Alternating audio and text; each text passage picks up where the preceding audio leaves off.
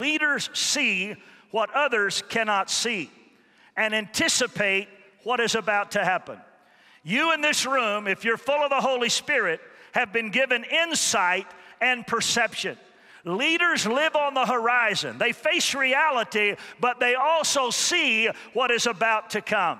The New York Times, in a recent article a few years ago, said about leadership and disaster, in times of consuming trauma, psychologists and historians say a leader must speak with a trusted voice and sketch honestly the painful steps to safety.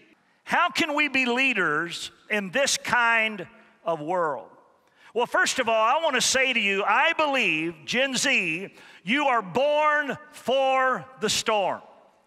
You, I believe, have been born into this world that is chaotic, that is filled with turmoil and disruption and all kinds of things going on.